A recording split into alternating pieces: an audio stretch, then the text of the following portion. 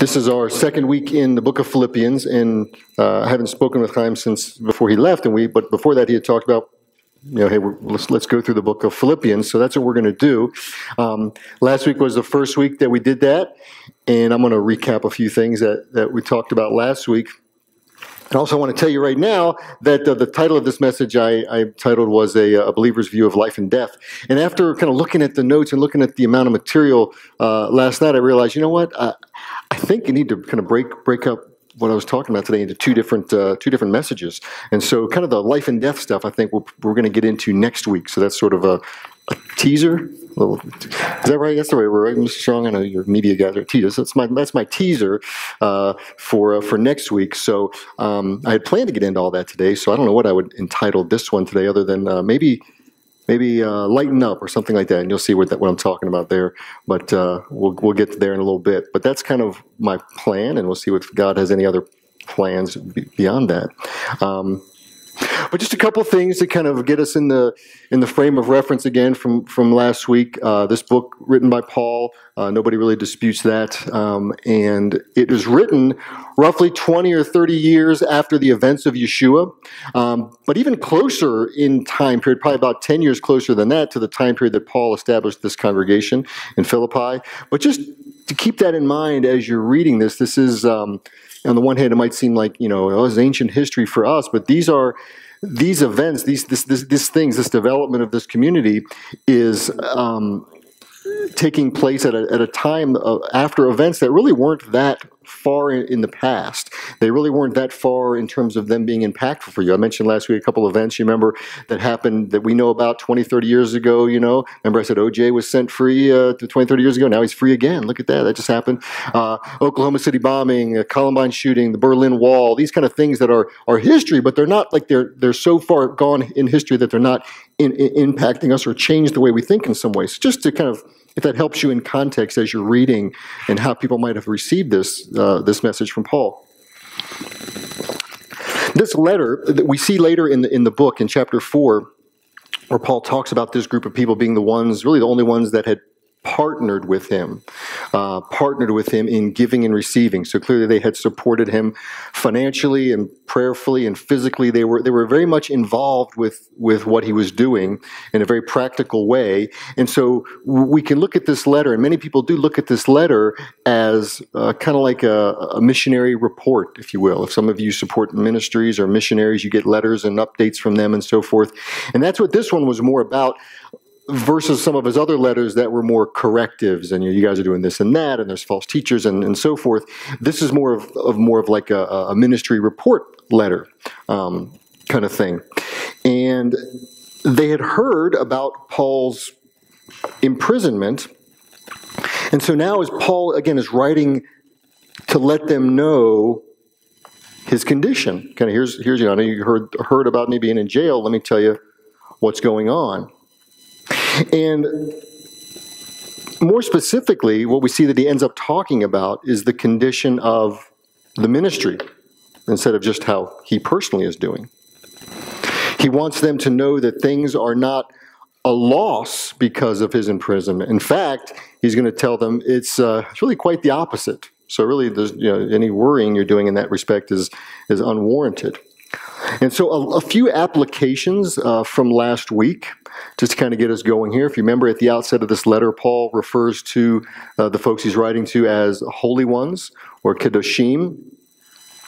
And remember that that's not the idea that, if someone were to call you a holy one of God or a person of God, this is not saying that you are perfect in any stretch. It's not what Paul is saying, that this is not a perfect community that he's writing to.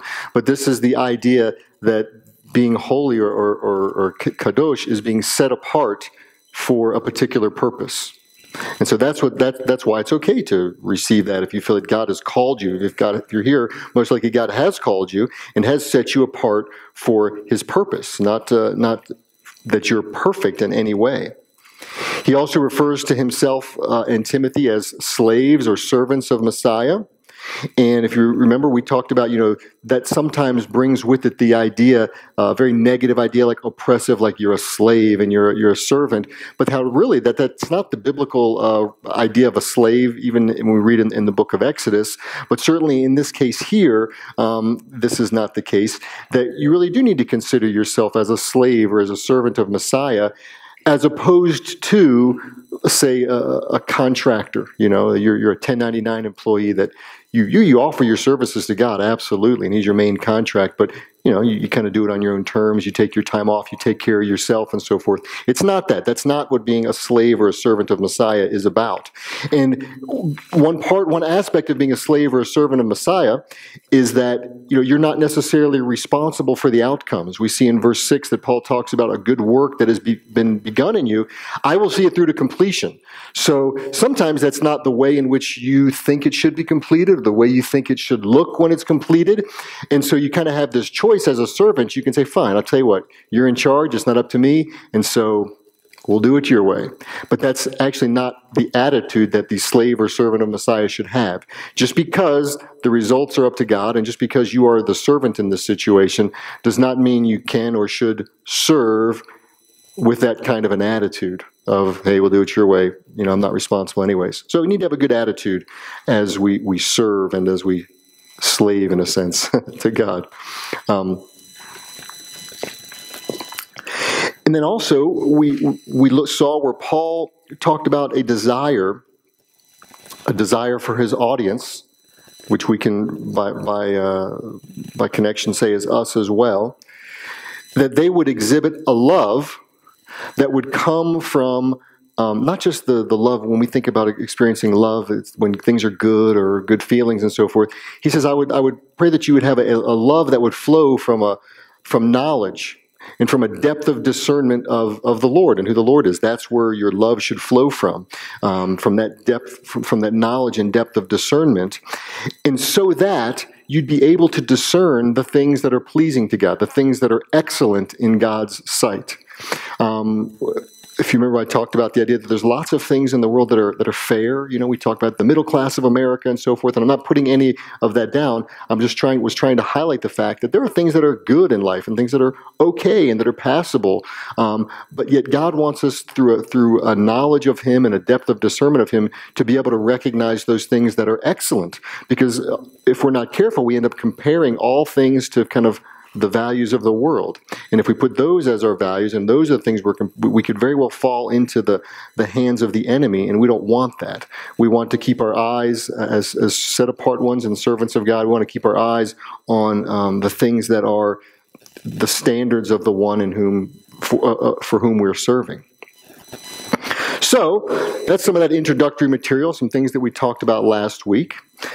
And now when we get to verse 12, Paul moves on to a very traditional transition into, getting to what he knows is the concern for his viewers, for his readers, for his readers, which is, how are you doing?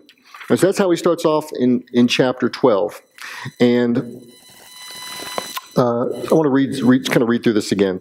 So not chapter 12, verse 12. Verse 12 says, "Now I want you to know, brothers and sisters, that what has happened to me has actually resulted in the advancement of the good news. And so my imprisonment in the cause of Messiah has become well known throughout the whole Praetorian Guard and to everyone else. And because of my imprisonment, most of the brothers and sisters have become confident in the Lord to dare more than ever to speak the message fearlessly."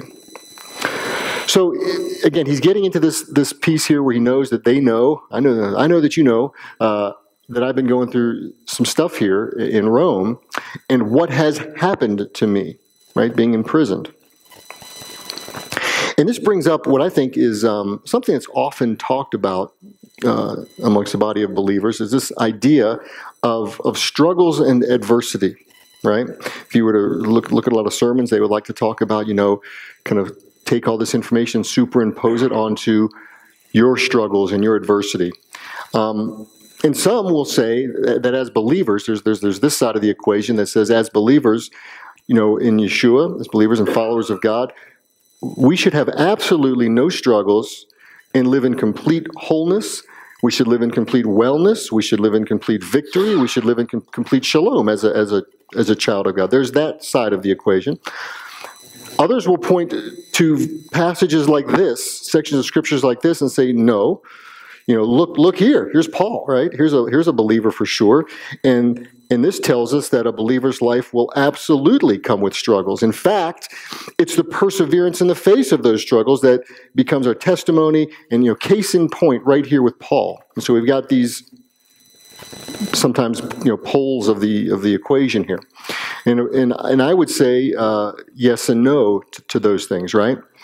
Specifically, God can and does work in and through his children during difficult and trying times, okay? And that can serve as a testimony to being strengthened and empowered by him despite any turmoil, okay? So as a model, we can look at that. Now, however, this is a very different idea, or very different from the idea that God deliberately punishes or humbles people in order to teach them a lesson, or worse yet, to make them more holy somehow through suffering. These are two very different ideas. One is working through struggles. One is the idea that God's placing struggles on people in some fashion.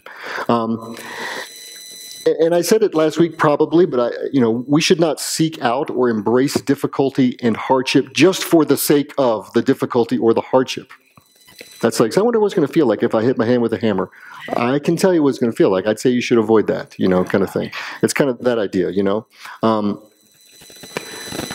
That idea is what's called, you may have heard it called, I'm not pronouncing it right, asceticism, punishing and, punishing your flesh. Paul even talks about this. So people will take that and say, this somehow makes me more holy. But ultimately, if we really focus on this, I need to punish myself and want to invite struggles and so forth, it kind of backfires in the sense that it still puts the focus back on you and your flesh and what you're enduring. Okay? Yes, there will be trials in this life. And again, even the underlying example of believers suffering for their faith does give us a model in terms of perseverance and trusting God. But again, not for our glory, but for His. And so this actually is a much bigger topic, and I've only scratched the surface. And where I want to focus is really where the text focuses and what the text is talking about. Because in this bigger discussion of personal welfare versus hardship and struggle and so forth, so infrequently do I find that the focus ever really goes to where the focus of Scripture goes quite often when it talks about the idea of struggling and hardships and so forth. It never really comes up. And namely, that the struggle specifically that's being spoken of here is not just generalized hardship. Lost my job, this, that, and the other, life's hard, can't get along with my family, whatever it might be. And because of that, that's why I don't think we should necessarily look at Scripture like this and then superimpose it onto our personal struggles. Because it's a specific struggle and oppression for being a faithful follower of Yeshua. That is very clear here in this text, that is the one and only cause of the hardship here. This is the struggle. It's not anything else other than that. Okay? It's not because, we shouldn't look at this, because we have a swelled ego and God wants to keep us humble, but suffering for the open proclamation and living out of your faith is what's being talked about here. And most of us, quite frankly, don't face this type of opposition. They really don't. And I think that this may be, though, however, then why people tend to try and superimpose these struggles here, because, that we read about in Scripture onto the experiences that we have in life in general. But, it's really not like Paul's oppression for his faith is a thing of the past, okay? It's not like it's something that we cannot relate to or expect today.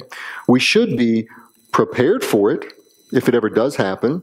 In other words, people accusing you or ridiculing you or marginalizing you or judging you just because you're a follower of Yeshua. I don't believe that I mean, I'm not being put in prison for that, but I do believe many of us probably could raise their hand and say, no, I believe I have been looked at differently, passed up, or thought of a certain way, and so forth. So that is legitimate. And that's the focus of the struggle that I think we need to consider here for sure.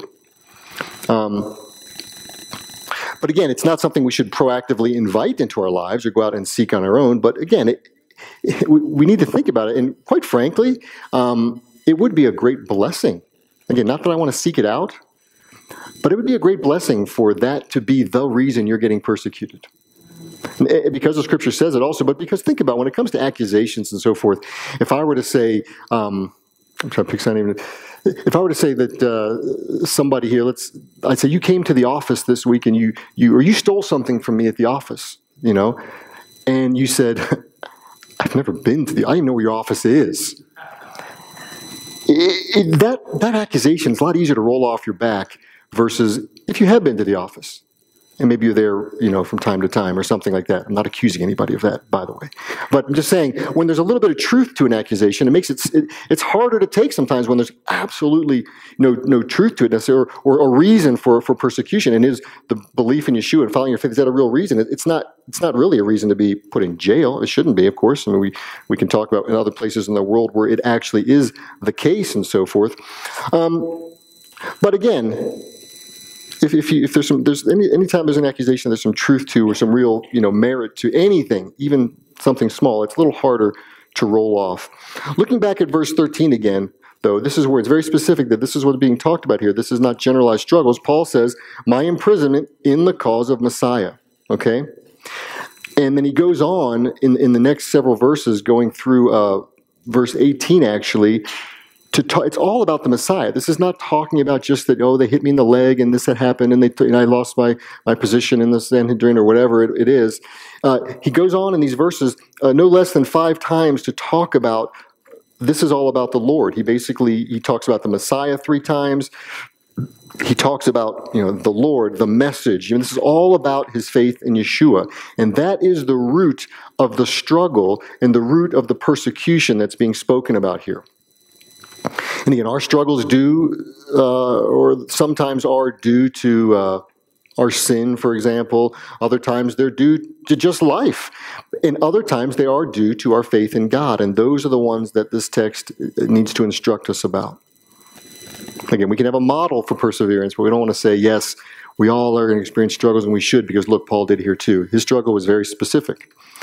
And so the struggles in our life that have to do with our faith in God, again, not necessarily coming from God himself, but a struggle that seems to be as a result of your faith in him, and therefore it's trying to shake your faith.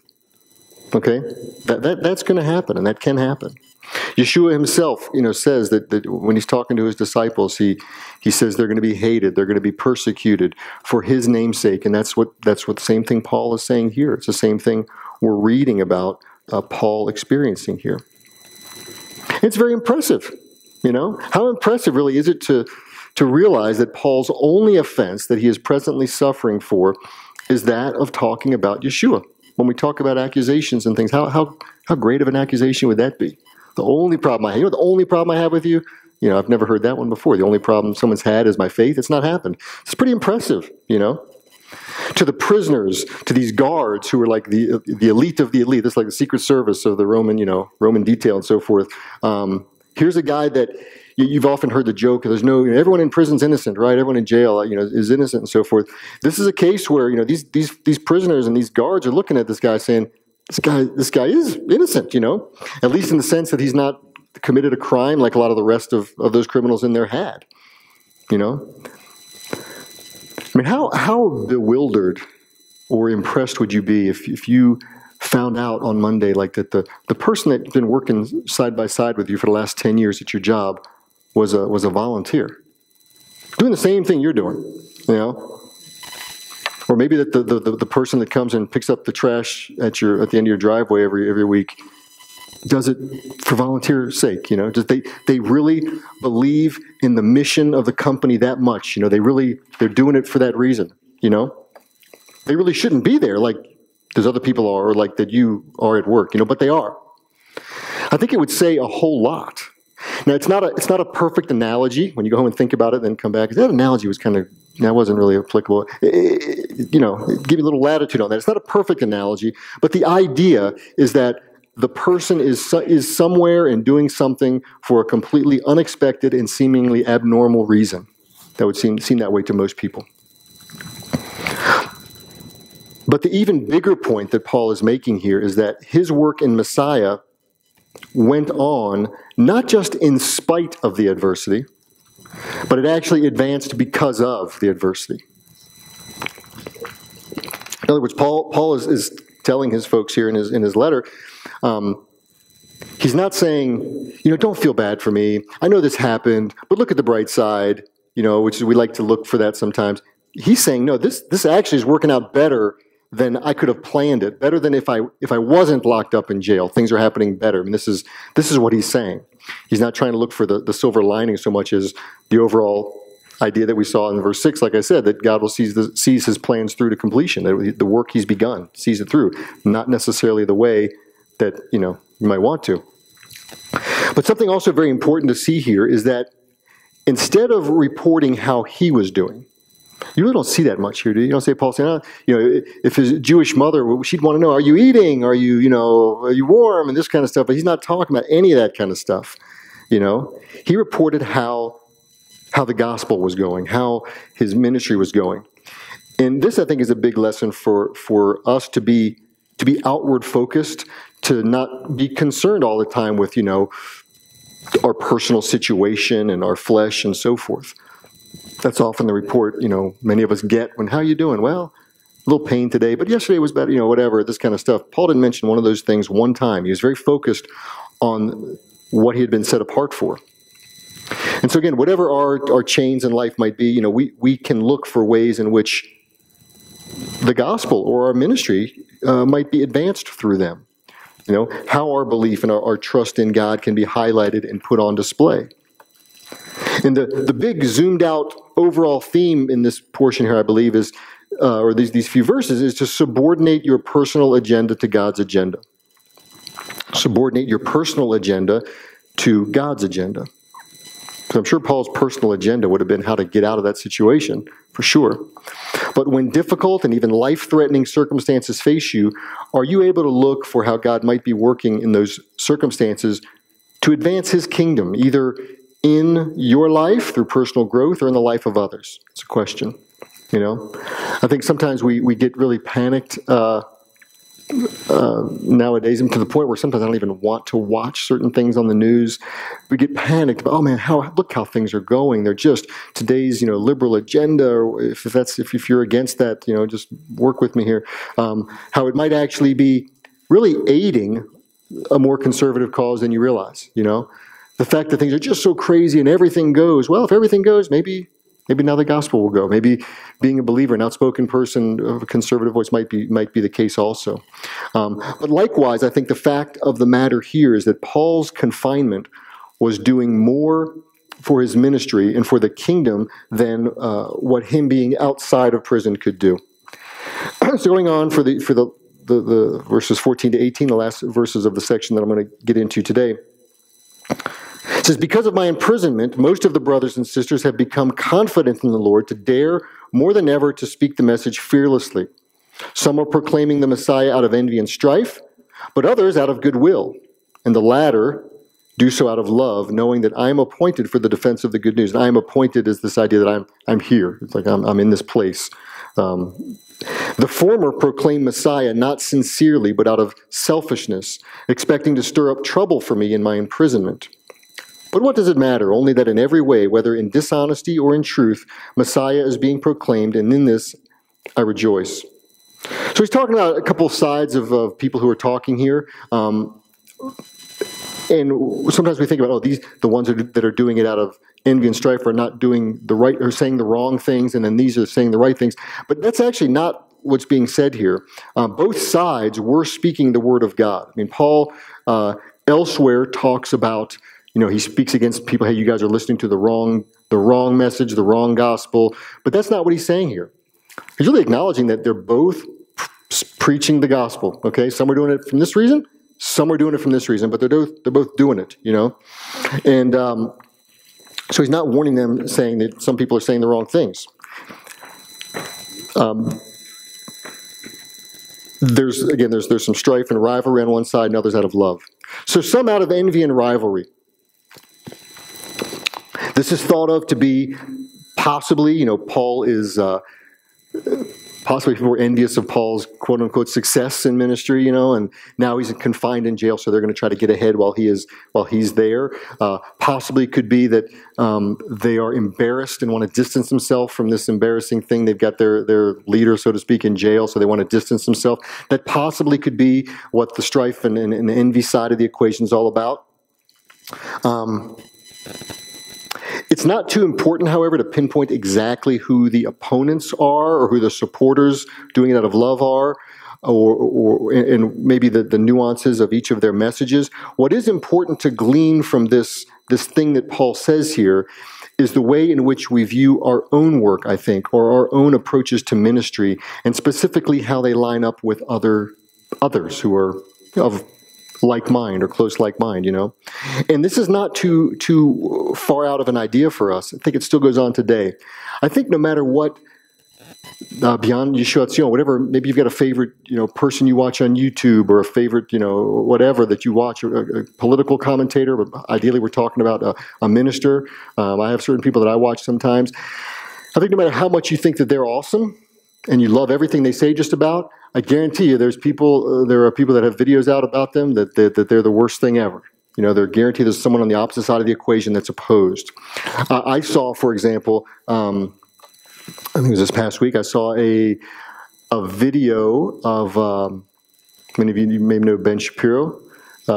He had a talk with a guy named William Lane Craig, who's an extremely well-known, successful, what's called an apologist, gives a defense for the faith, does it from a very philosophical standpoint. He's phenomenal, right?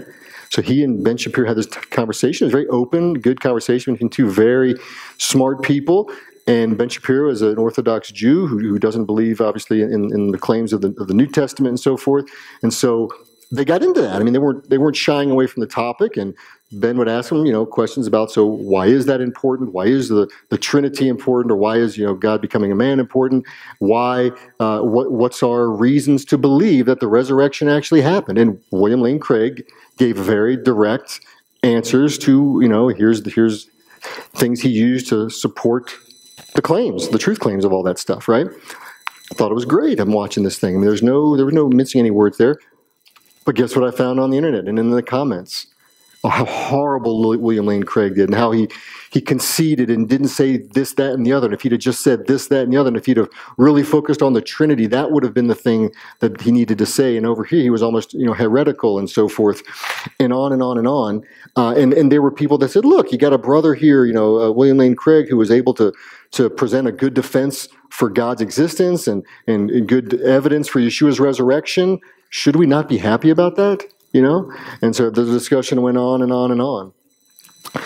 And my application from this is that I think it's best to preach or do ministry or simply live out your walk with God as something other than a response to what you see other people doing. Okay? We don't exist at Yeshua Tzion because every other Messianic congregation gets it wrong. We don't exist at Yeshua Tzion because the church is pagan and they celebrate Easter. And no, never. And if that's what you're here for, thanks for coming. But, I'd recommend, quite frankly, I'm speaking for myself. I think I'm speaking for the leadership that's here at least as well. We didn't start, you started Yeshua Tzion. Did you start it because everyone was wrong? No, I don't think so. James felt like that. We wanted to start this congregation. He felt a need to start in this area, and that's what happened. It wasn't as a response to what we saw other people doing. And so I want to encourage us to be big picture people, okay? Not people who must highlight, your distinctiveness from other believers, or hold everyone else's form of ministry up to a certain set of standards that you've cobbled together or determined that this is the correct, this is the litmus paper. If you ever did chemistry, you know what litmus is. This will tell us whether your message is true or not, because that's not what Paul's talking about here, right? Romans 14, verse 4 says that, who are you to judge another's servant? Before his own master he stands or falls. And the fact is that the spreading of God's word is more important than the one who spreads it, quite frankly. And this is the bigger message here than the specifics of the preachers, that Paul's telling. Paul is saying that the message being equal regardless of some of the specifics, the Word of God and its message cannot be stopped and it cannot be restrained.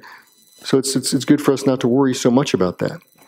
Paul expressed this same thought in 2 Timothy chapter 2, verses 8 through 9. He said, "Remember Yeshua the Messiah, raised from the dead, from the seed of David, according to my good news.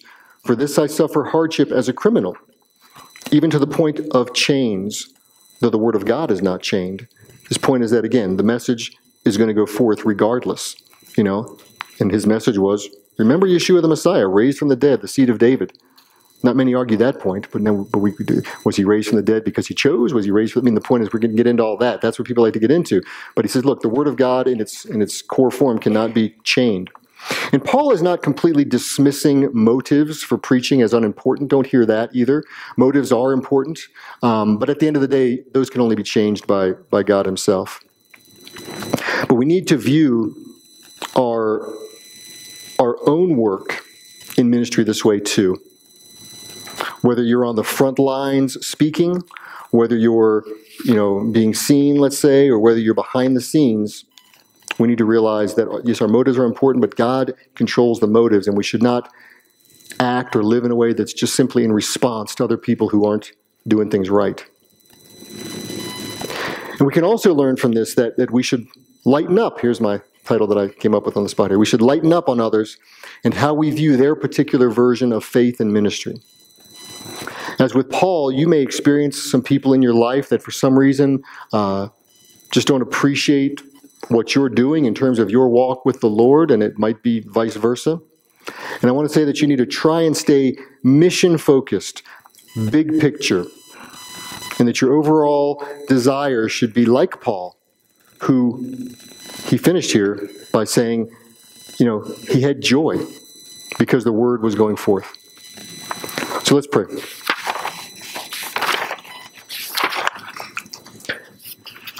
Lord, I do thank you for this message that you preserved for us here today, Lord, to realize that despite sometimes the way that you are working out your plans, despite them not matching up and lining up with the way we might do things or the way we might wish they would work out, Lord, that yet you do work them out nonetheless. We ask, Lord, that as we are and we have been set apart for your purpose, Lord, as your holy ones, that you would continue to show us and to enlighten us, Lord, as to how to live our lives and how to see that you are working out your plans, even when they don't necessarily seem like they're going the way we want them, Lord. Help us to internalize that reality each and every day as we seek to understand how your plans are working out to the completion in our lives. Help us to stay mission-focused, Lord, and how that we could seek your glory and seek that your reputation would be carried on. We'll see that next week as we see that the idea is that we want to see what's left behind, Lord, and it's not us, but it would be for your glory. I do pray, Lord, that if anyone's here today that doesn't have any assurance, Lord, that you are working in their lives, that you do care, Lord, that they would seek you, and that they would realize that as they turn to you, you would turn to them. I just pray this in Yeshua's name. Amen.